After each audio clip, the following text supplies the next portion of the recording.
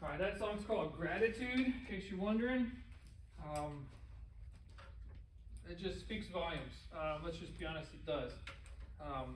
Because when we look at ourselves in place of our relationship with God, there's honestly nothing we can say, nothing we can do that would justify anything that we could try to give to God after all that He has done for us. There's nothing we can, but we can praise Him. We can sing a hallelujah. I don't know about you guys, but I got goosebumps. Just listening to some of you sing, just listen to the words of that. Like I said, God is here. God is here. He's in this room with us right now. His Spirit here with us. He's ready to make Himself real to you. He's ready for you to encounter Him tonight. Are you ready for that? Are you ready for that? So we're going to keep going in our series, just on all things new. Okay, just to give you a review, kind of recap. Let's do this real fast. Okay, we talked in week 1 about the new life that we have through Jesus Christ. It's a brand new life. Our old life is gone. Our sins, our problems, our mistakes, they're all washed away through the blood of Jesus. Does that mean we will be perfect? Absolutely not. But that means that our sins are forgiven. The past, present, future sins are all forgiven through the relationship with Jesus. We talked about the new Spirit that we have, the Holy Spirit who's there to guide us, to give us strength, to give us power, love, self-discipline. We now have that power. The power that raised Jesus from the dead comes through the Holy Spirit. We have that power. We have that Spirit living within us. We've got to tap into that. We talked about our guide, right? The Word of God. It's there for us every day, ready for us to dig into it, ready to speak to us, ready to help us. And it will help us with every situation that we ever have to face in life. We just have to use it.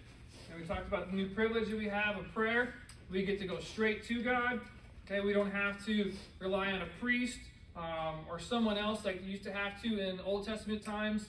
Through the death and resurrection of Jesus, we get to go straight to the throne of God. And that is a huge privilege. And that's what He wants us to do. He wants us just to talk to Him multiple times just throughout the day. Just have that conversation like you would with a friend right next to you, because He really is. He's right next to you. He's right there with you, inside of you. So utilize that privilege of prayer. And then we talked about the hope that we have, the hope that we can face no matter what this world throws at us, in the present life, in the future, even in death. We have hope because we have salvation through Jesus Christ. We don't have to worry about hell. We don't have to worry about any of that negative stuff. We have hope through Jesus. And last week we looked at our relationships.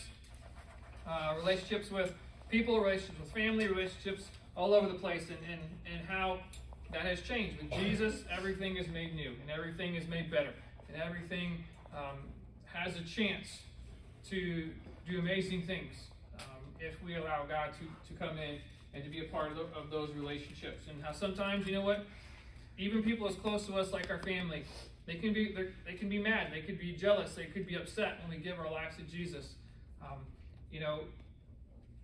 But it's part of life. There's going to be friends who are going to walk away from you because you have a faith in Jesus. If they do that, they were never really a friend to begin with. So life is going to be difficult with some of that, but God will never leave you. He will never leave you, never forsake you. He will always be there for you, and He will help you. In the end, what do we say? In the end, we have victory, because in the end, we win no matter what. In the end, we get to stand before Jesus. He's going to say, "Welcome home," and He says, "Come on in and enjoy your eternal reward." We have that. So then this week we're looking at our new family, the church. Not that your current family ever goes away, okay? It's just you now have a bigger extended family. And the church itself is your family. Where does this come from? This comes from Acts chapter 2. We kind of talked about this a little bit on Sunday if you were here. But Acts chapter 2, this is a powerful section. This is the beginning of the church as you and I know it. This is after Jesus has ascended into heaven, and the disciples now they went from people who ran at Jesus' crucifixion and His death. They ran, they scattered. they all came back together. And when Jesus appeared to them, boy, they got bold. They got confident. They got powerful because they realized, they knew how good God was before, but then they realized how amazing God was when Jesus came back to life and stood in their presence and ate with them and talked with them and still continued to preach after that. And so this is right after that. Okay, Acts chapter 2. It says, those who believed what Peter said were baptized and added to the church that day. Okay, catch this, that day. Not that week, not that month, not that year. We'd all be happy if we had 3,000 people come to know Jesus in a year or even a decade. Let's just be perfectly honest. But in one day, 3,000 people in all followed Jesus, gave their life to Jesus, and were baptized because of the difference, honestly, that it made in the disciples' lives when they saw the resurrection of Jesus. It changed them in such a huge, huge way that people around them noticed and says, I got to have me some of that. Okay? The 3,000 all the believers devoted themselves to the apostles' teaching. Okay? Devoted themselves to the apostles' teaching. That's the Word of God. Okay? To fellowship, sharing in meals, including the Lord's Supper, and to prayer. They devoted themselves. Not just casually, not just here and there, not just once or twice a week. They devoted themselves to it. This was top priority. Okay?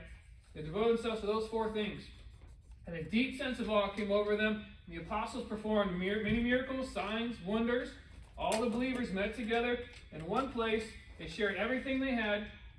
Catch this, guys. They sold their property and their possessions and shared the money with those in need. They worshiped together in the temple each day. Each day. They met in homes for the Lord's Supper. They shared their meals with great joy and generosity, all the while praising God and enjoying the goodwill of all the people. And each day, the Lord added to their fellowship those who were being saved. Each day, every single day, there were more and more people coming to know who Jesus was as their Lord and as their Savior because of the way the early church lived. They devoted themselves to those 4 things. Okay? To the Word of God, to fellowship, to sharing, and to prayer. And God changed the world through it. Okay? Every single day, people were coming to know Jesus because they devoted themselves to those 4 things. Right? That is what a church is. Okay? That's what a church is. So the new family, the church. So what exactly is a church? Is a church this building? No. Okay? This building is called a church building. Okay? But the church itself is not this building. This is just a building where we gather. Okay? A church is a group of people who turn from their sins to place full trust in Jesus as Savior and Lord. It doesn't say a group of people from Angleton, Texas. It doesn't say a group of people from the Holy Land, Jerusalem. It just says a group of people. A group of people who have turned from their sins and placed full trust in Jesus. Okay? So that means every single person across the face of this earth that has put their faith into Jesus Christ and accepted Him as Lord and Savior, they are part of this new family that you have, the church. They are part of it. And you are part of it as well when you give your life over to Jesus. So what does this mean for you and for me? Okay? What does this mean for you and for me? How do we go about being the church? Because according to that definition we just had, you and I are the church. Okay? We've got responsibilities. We've got roles. We've got things that we are supposed to do. What is that? Number 1, obviously the first thing is you have to believe in Jesus. Okay? You have to believe in who Jesus is, who Jesus was, what Jesus did, how He lived His life, His death, and His resurrection. You have to believe in that. Okay? And not just like, oh, hey, I believe we're here in this room. Okay? Yeah, we are. Okay? But I have full faith and trust in Jesus Christ as my Lord, as my Savior. Okay? So number 1, we have to believe in Jesus. Put our faith and trust into Him. Okay? And number 2, we follow that with baptism. We've done it a lot here recently, which is great. Okay? For the last, 4 out of 5 Sundays we've had here, we've been baptizing people. And it's been amazing. I think we've got another one coming this Sunday. So if you haven't been baptized yet and you're ready to get baptized, you can join with us this week. Okay? But they're baptized. Okay? But as we say, remember, baptism is not what saves you. It's not necessary for salvation, but it was a commandment of God. Okay? To go, to tell people about Jesus and baptize them. Okay? It's not required to be saved, but it's that outward expression that we're saying, hey, I have given my life to Jesus, and now I'm telling everybody else about it through this baptism. I'm dying to my old self as you go under. I'm coming back up to new life in Jesus Christ. So you believe in Jesus, and you get baptized. Okay? And then, guys, this is where so many people get stuck. Okay? You join the group. Okay?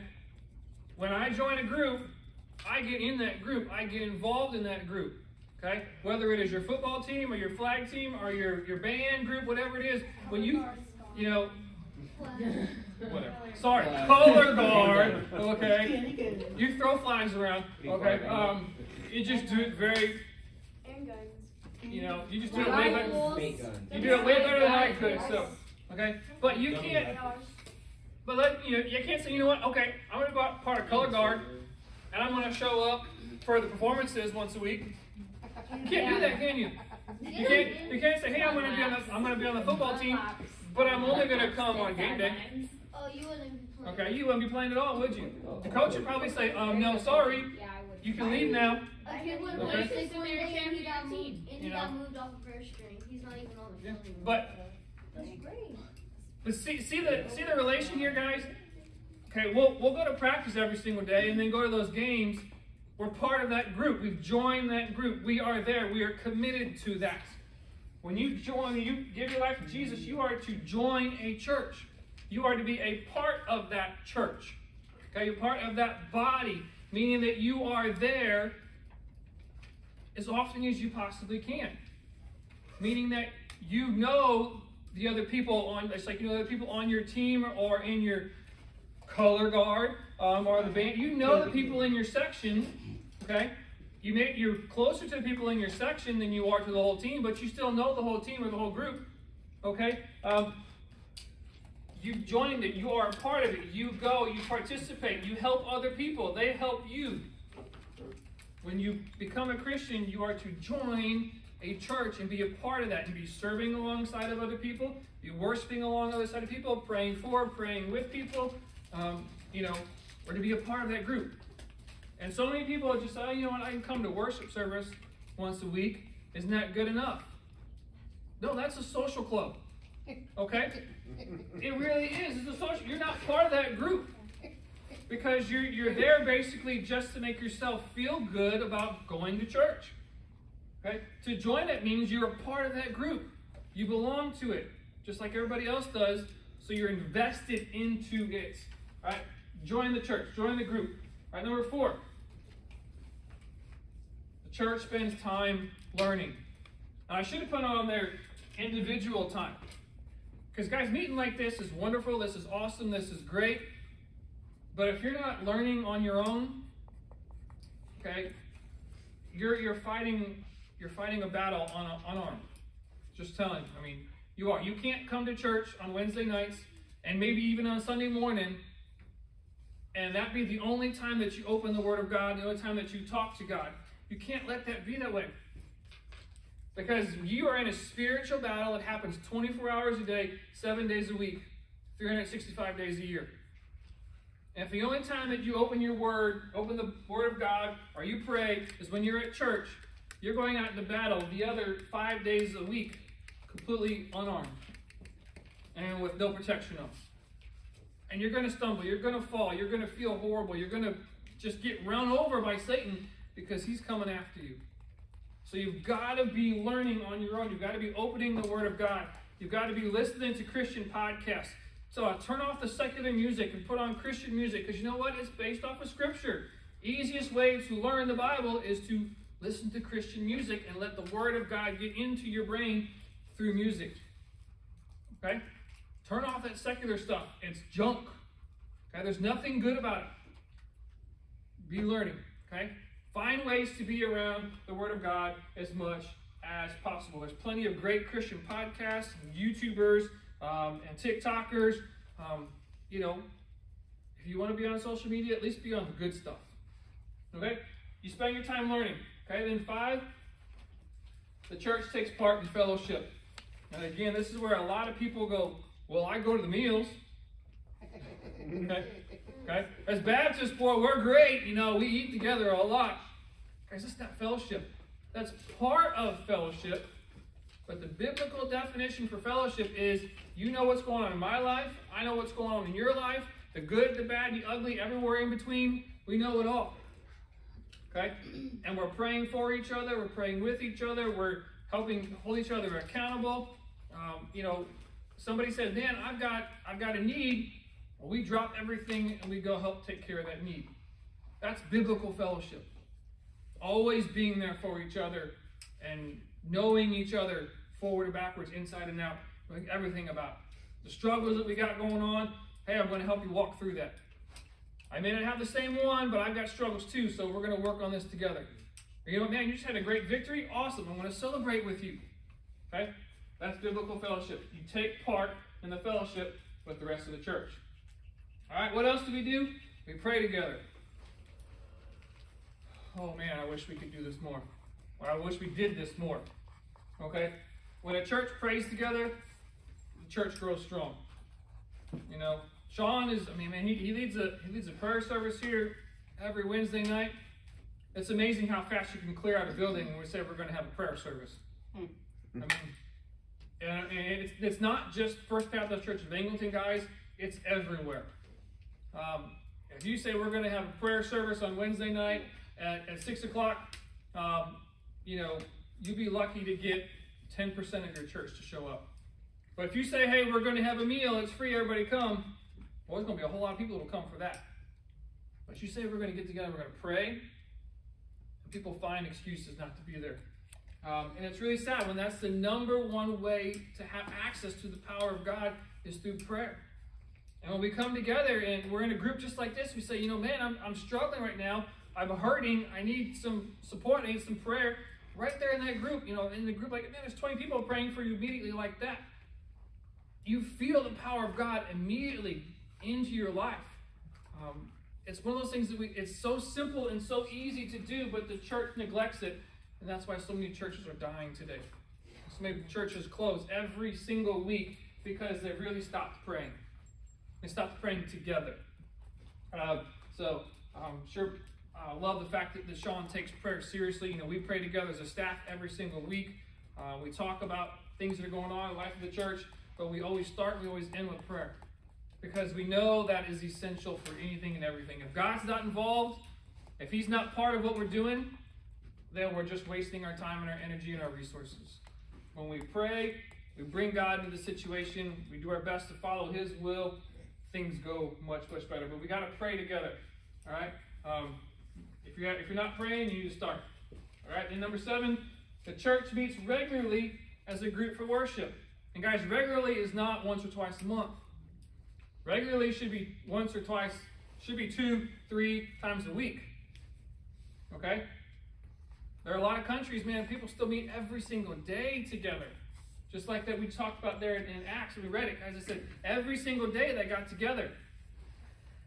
Right? Whether they met in the temple or they met in somebody's house, the church met every single day to fellowship together, to read the teachings, to pray together. Every single day they did it. We've got to be getting together more than just once a week. We've got to be doing this more than just a couple times a month. Regularly means as often as possible. Getting together as a group for Bible study, for prayer, for worship. Okay? We need that. We need it. That's what the church does. Okay? All right, then the church shares their possessions to meet the needs of each member in the family. Okay? Oof. In today's society, this is one of the really, really, really tough ones because we're selfish. Let's just be honest. I got what I got, and I worked hard to get this, or maybe I just whined and complained enough to mom and dad, and they went ahead and got it for me. You know, we don't look at somebody and go, man, I've noticed that person's wearing the same clothes, basically. You just tell. I mean, can't you guys? You go to school, you see this person who wears the same 2 or 3 outfits over and over and over again. Sometimes that's because that's just their favorite outfit. It's comfortable. It fits them. They feel good in that. But most of the time, it's because that's all they have. Do you ever look at someone like that and go, man, I wonder what's really going on. You ever look at someone like that and say, I wonder if they have anything else at home? Right? There's many times, man, every single time I've been to Nicaragua on a mission trip, we go down there and we bring clothes to people. Because they'll take us into their houses that are held up by a tree branch that they cut down, and their tarps are their walls and their roof. Okay? And they'll take us to their bedrooms and they'll show us, hey, here's my clothes. And it's usually one pair of pants, one or two pairs of shorts, a couple shirts, no socks, maybe a pair of flip-flops, maybe. That's all they have. That's it. There's people around us who have needs, but we're so focused on ourselves so much of the time that we miss the fact there's people who have needs. We look for opportunities to share with other people. I mean, maybe you are one of the people who has needs, where you're just, sometimes, things get rough in a family, and money gets super, super tight, and you have a need. But we're too prideful to admit that. So I just want to let you know, if you ever have a need, anything like that, you can come to me privately.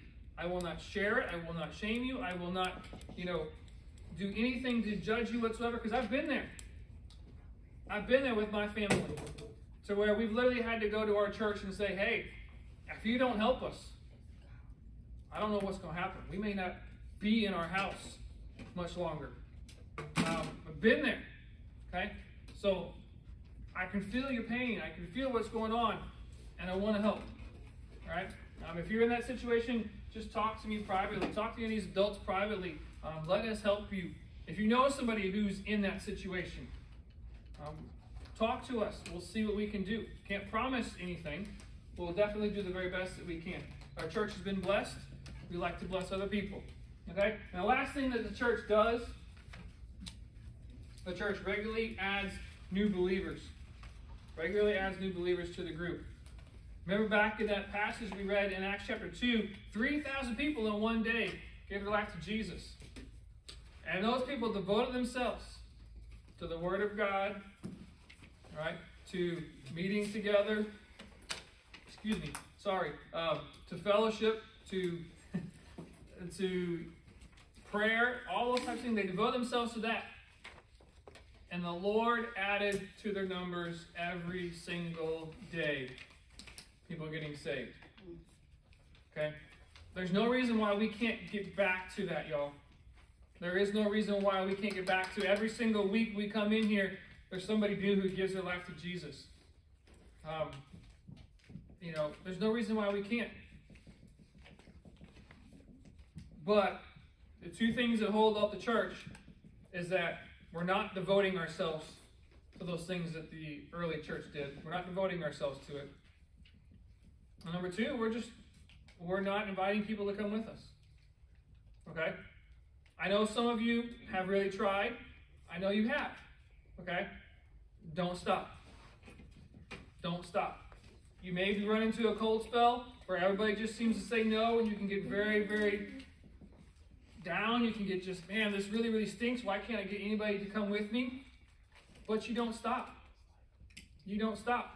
Here's the thing. Have you devoted yourselves to reading your Bible, to praying, to meeting at church as often as possible? Have you devoted yourself to that? Really devoted yourself to it? You've got a friend who you really care about who is lost. Are you praying for that friend?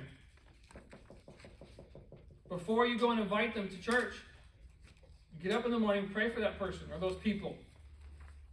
Pray for them, that God would soften their hearts and God would open their lives to that.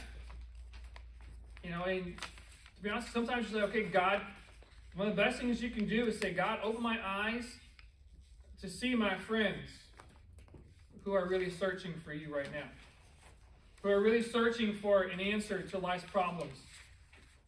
And when you do that, you'll start to see people a little bit differently. And you'll see those people who really do need Jesus. And when you walk up to that person and say, hey, why don't you come to church with me tonight or tomorrow or whenever it is, they usually jump at the occasion. Sure, no problem. That sounds good. But you know what? They're already searching for something. God's already at work in their lives. But we have to stop. We have to pray. We have to ask God to show us. And then we need to make sure we keep our eyes open as we're going throughout our day. So there is a process to it. But number one, if you're not devoted to the Word of God, you're not devoted to meeting together at church, and you're not devoted to prayer, it's going to be real hard. It's going to be hard. But when you devote yourself to those things, it's amazing how God just opens door after door after door after door for you. And people in your life start looking for Jesus, and they find Him through you. Okay? So, this is what a church does. What next? We're going to talk about that more next week. All right? Let's pray, and we're a little early, so that's totally fine. But as long as we can get everything cleaned up right in here, then we'll break out some of the pie in celebration of Lexi and Colby's birthdays this week. We'll break out some pie. I think I have enough for everybody to have a piece. So it's caramel apple pie, by the way. So people think this time of year is all about pumpkin spice. No. For me, it's caramel apples, baby. Oh my goodness. Exactly. Oh my goodness. Through a wall. It may not be your fault, but it's my fault. Okay, I love caramel apples. I've loved them since I was a kid. Okay, and I don't. So I'm on lunch day, right? And I got him an apple, and he threw my apple away. The apple has weird bumps on it. I didn't post it. I got Weird him an apple, Yes, and it I has ate yellow it, bumps. and you threw my apple away. All right, how easy to get off track? Let me pray. All right, let me pray, and then we'll go back there. Well, we'll sing happy birthday to Lexi and Colby. And then we will, after we pray. And then we'll go get some pie to celebrate. Okay? Happy birthday. Let's pray. Let's pray. Heavenly Father, thank you so much for this day. Thank you for just the chance to be here together with these amazing people in this room. Thank you, God, for your word and how it shows us clearly what we're supposed to devote ourselves to and what we're not supposed to. God, I pray that we would devote ourselves to reading your word. Father God, to being in fellowship with each other. Father God, to being in prayer and to sharing the love of Jesus as often as possible. I pray that we would devote ourselves to that. And Father God, I pray that you would just start a revival here in this community with this group of amazing teenagers here in this room. I pray that they would become bold, unashamed of you, of the gospel of Jesus Christ, and they would share it as often as possible. But more importantly, I pray that their lives would show Jesus as they walk down the hallways, as they're interacting with family and friends and co-workers. God, I pray that Jesus is just exemplified through them, and people see the difference that you make in their lives. And so when we have friends who are around us, friends, family members who need Jesus, God, I pray that we would be praying for them dearly. Pray for them every single day. And God, that you would open those doors just to invite them to come to church and be here and be a part of what you're doing, be a part of this amazing body of believers that we have here. And God, I just pray that there would be a Holy Ghost, Holy Spirit-filled revival that would just break out because you are changing people and you are drawing people to the church, to yourself, to salvation through Jesus. We can't do anything without you, so we ask, we plead, we cry out, we beg, whatever you want, God, we do it. We ask that you just go before us, prepare the way for us, make us bold and confident so that we can tell others about Jesus everywhere we go as you command us to do. I pray that you would help these kids just have finish their week strong, have a great rest of the week, and Father God, may all we say and do give you glory and honor. It's in your name we pray. Amen. Amen. All right, so I'm going to go get the pie. You all make sure your trash is picked up, thrown away. Clipboards, pens, go over there. I think my heart. We'll get... It's early.